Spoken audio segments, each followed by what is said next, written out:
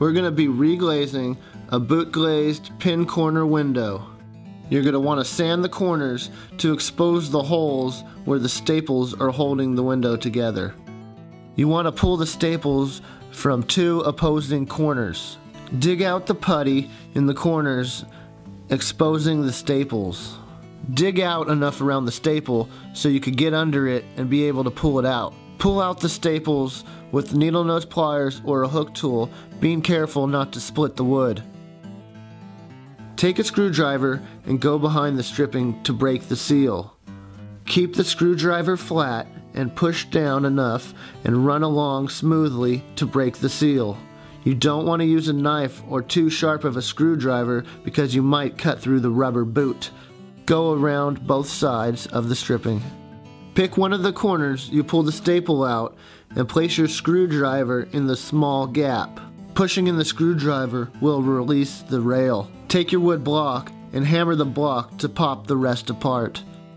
And tap the opposite side to release it as well. Pull the rubber booting off the window. Grab your new window. Remove all the corks.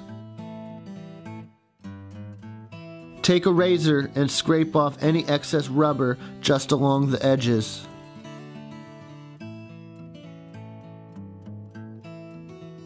Start in the corner and replace the rubber boot.